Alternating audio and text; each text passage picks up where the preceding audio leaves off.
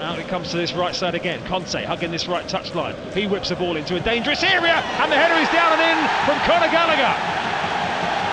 A simple ball into the penalty area, and I'm afraid it's not the first time we've seen Bournemouth lose their man in that area. Happened against Leeds last week here when Bamford scored. This time another man in white, Conor Gallagher, has done the same. It's Bournemouth 0, Chelsea 1.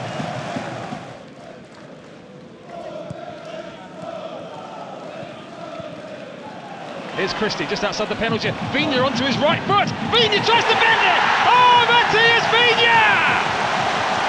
Some more South American flair at the Vitality Stadium!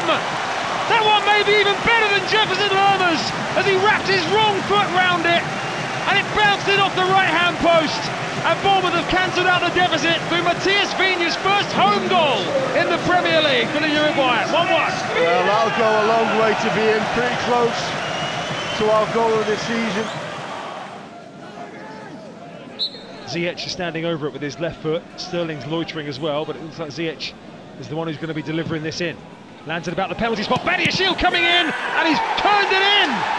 The big French defender has scored his first goal for Chelsea from the set play.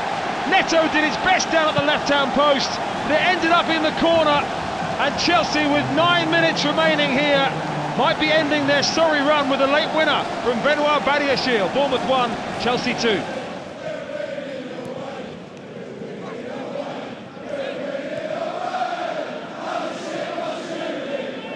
Here come Chelsea with Sterling into the penalty. They've stood off, and João Félix has finished the game. That's way too easy. Sterling locked it sideways in the penalty area, and João Félix, with one of his first touches since coming on, has slotted it bottom left corner. And Frank Lampard's sorry run will be ending here.